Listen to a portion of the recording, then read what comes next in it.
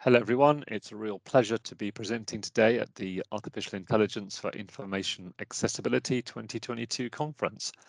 My name is Andrew Knight. I'm the Global Lead for Data and Technology within the Thought Leadership Directorate at RICS, the Royal Institute of Chartered Surveyors, and my role is to look at the impact of data and technology right across the built and natural environment. So what is the state of AI across the built and natural environment? Well, it's clearly having already a profound impact on the assets where we all work, live, play, learn, travel, have our healthcare and our senior living. So it's clearly a critical sector, not only for the human experience, but from an ESG and sustainability perspective. And it's probably correct to say that despite many advances, that the sector as a whole is very much in the early stages of digitization, let alone looking at the application of AI and machine learning.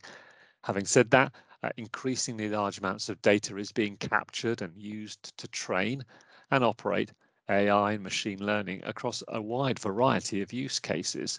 So just some examples are really just looking at the fundamentals of land and property ownership, title deeds and national land registries and cadastral systems using AI to interpret documents.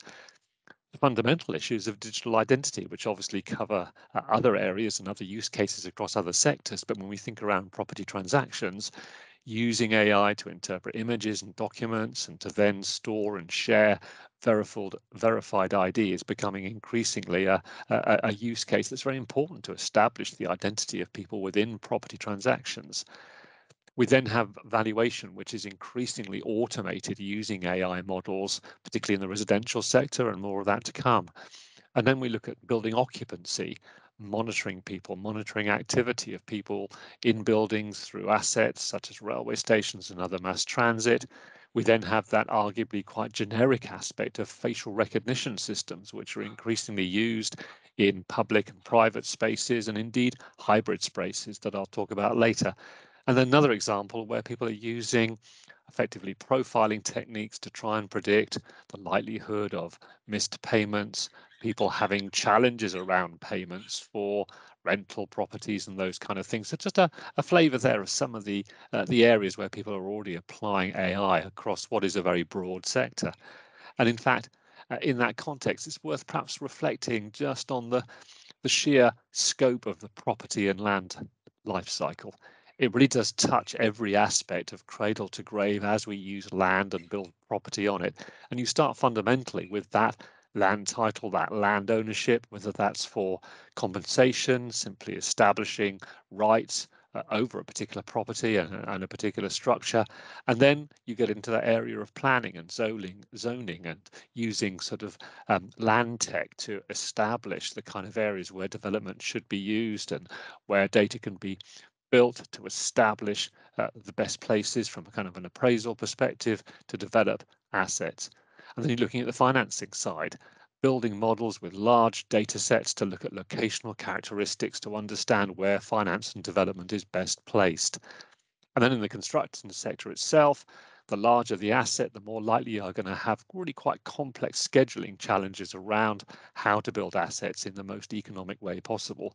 And indeed, running through this whole thread is this ESG, this understanding of how to build materials, how to assemble the right kind of materials to maximize not only the embedded carbon, but the operational carbon as well.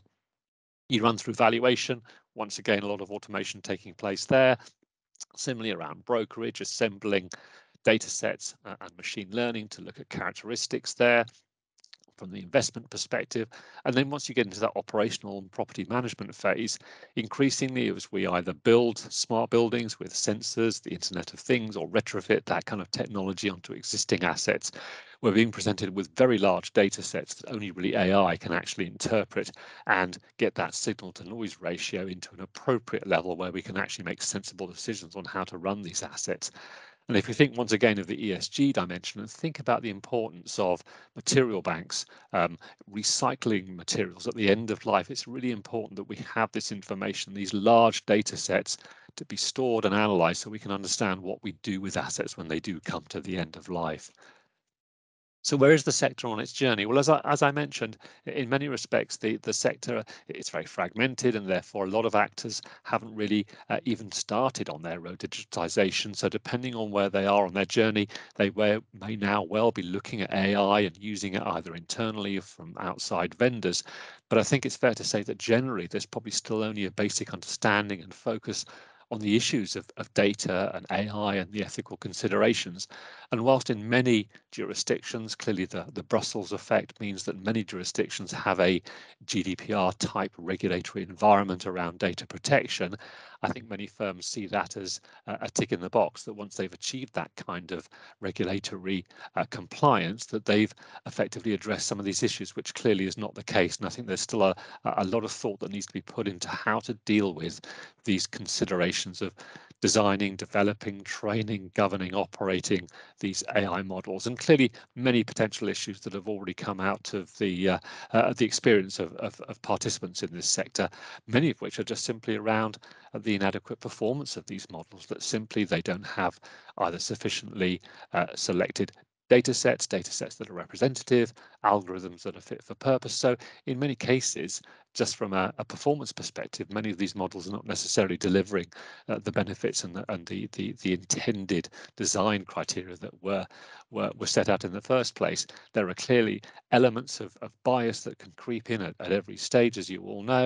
And I think there's clearly a concern here, given the wide impact on individuals across the built environment. There really quite big issues about agency in terms of people actually having control, that whether these models are being used to make decisions about them, whether it's lending, whether it's around their occupancy, whether it's about their ability to pay, for example, and also this concern, I think, more broadly about digital exclusion, where clearly people who don't perhaps have a digital footprint or indeed aren't able to access the decisions that have been made to understand and join into this kind of digital world will be necessarily excluded from positive effects that these models might have, or be able to challenge and understand how to interact with them. And I think there's a big educational piece more broadly, society-wise, to make sure that people understand that AI is being implemented, and for them to understand how they can challenge, get involved, and understand how this technology has been used in decisions that have very profound effects upon them.